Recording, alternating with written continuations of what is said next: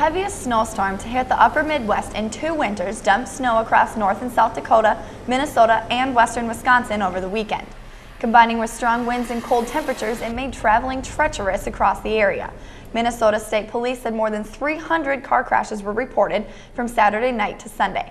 However, none were fatal. Spokesman from the Minneapolis-St. Paul International Airport said more than 150 flights were canceled due to the storm. Major highways in South Dakota and Minnesota were closed because of whiteout blizzard conditions.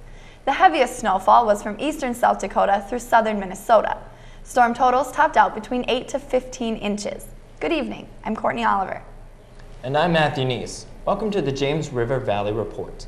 Thanks to all that snow, it's beginning to look and feel a lot like Christmas, and it was just in time for the Jamestown College Wind Ensemble's Christmas concert.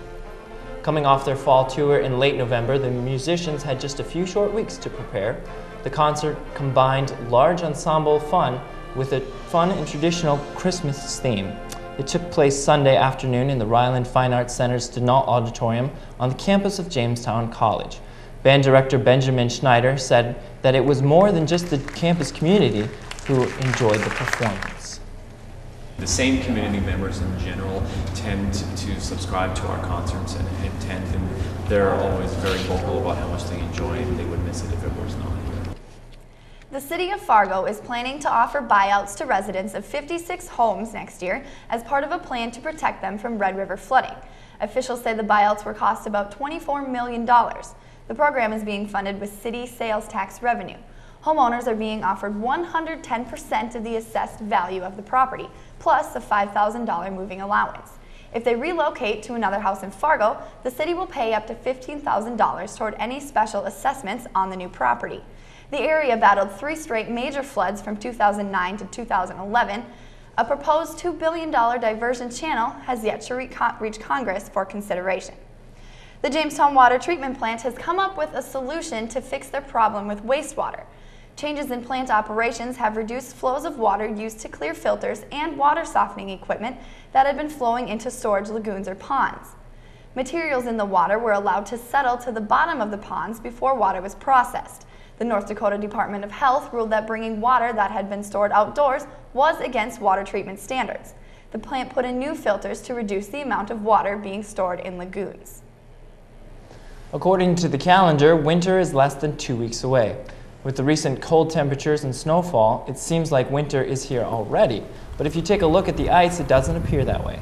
Ice fishers around the area are being urged to take extra precautions as there is open water on the lakes. According to the United States Army Corps of Engineers, 3 inches of ice is the minimum amount needed to support a group of walking in a single file line. 7 inches will support a single passenger vehicle. Officials say snow on the ice will act as insulation, so it won't gain any thickness so far. So far, thickness is only 6 inches. North Dakota Governor Jack Dalrymple is recommending a $12.8 billion 2-year budget to the legislature. Dalrymple's plan includes big spending increases for public works, local schools, and North Dakota's university system. It also provides slight tax reductions for corporations and individuals, as well as giving oil-producing counties greater share of tax revenues. Well, it was pretty cold outside today. Jessica Gulseth is in next with the forecast for the rest of the week when we come back. Put away a few bucks, feel like $1 million. For free tips to help you save, go to Feed the Pig. NFC, AFC, offensive linemen, defensive tackles, quarterbacks, and cornerbacks are all living united to ensure the academic success of millions of kids in our communities all the way to graduation day. But that won't happen without you. So take the pledge at unitedway.org. Make a difference in the life of a child. Suit up like your favorite NFL players and become a volunteer reader, tutor, or mentor with United Way.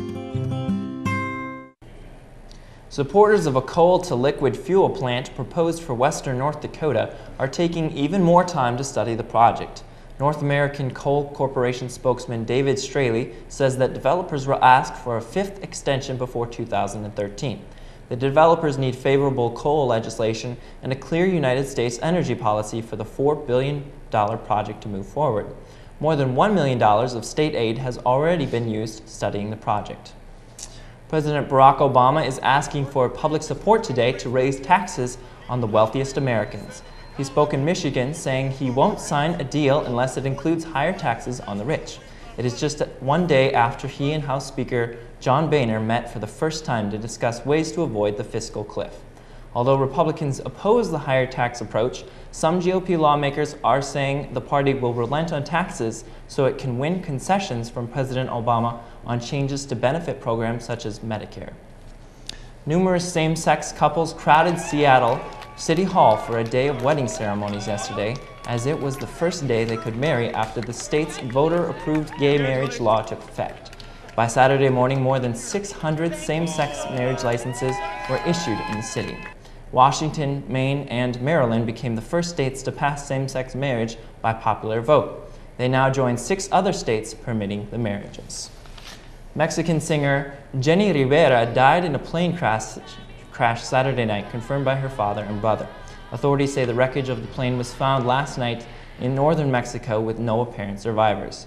2 pilots and 4 other passengers were also on board. The plane was not recognizable, but the evidence suggests it was the aircraft carrying the singer.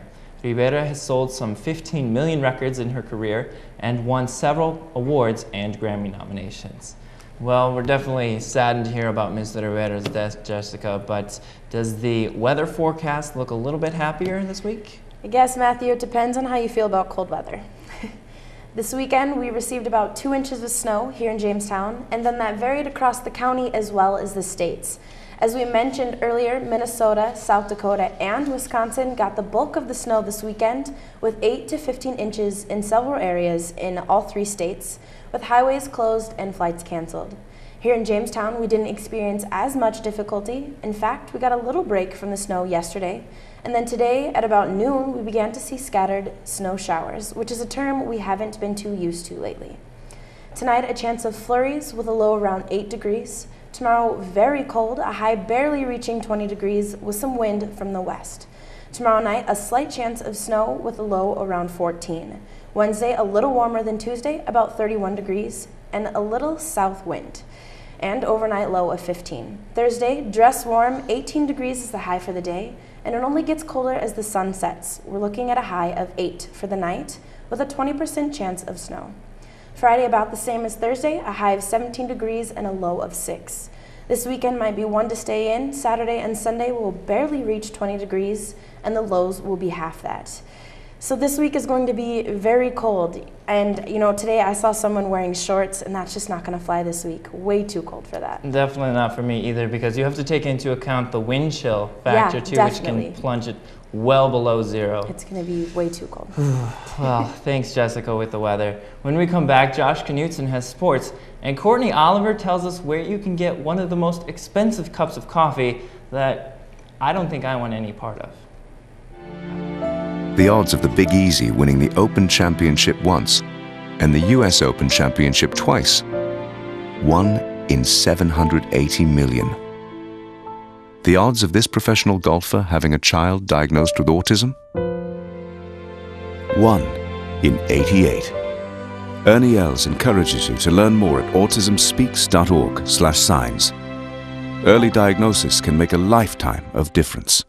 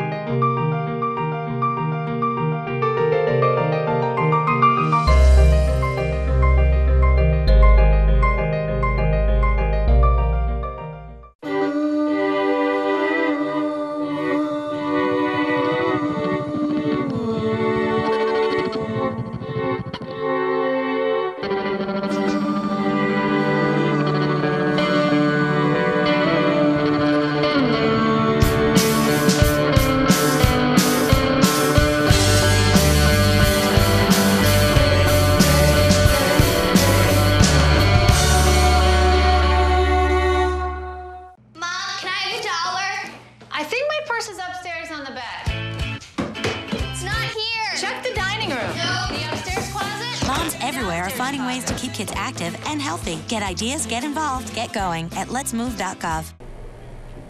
It's been yet another sad weekend stemming from the NFL. Josh Knutson is here to tell us what is going on. Yeah, Courtney, that's 2 weekends we've had tragic deaths in the NFL. This time it's coming out of Texas. Dallas Cowboys nose tackle Josh Brent posted a $500,000 bond and was released from jail about an hour after the Cowboys defeated the Bengals, according to a published source.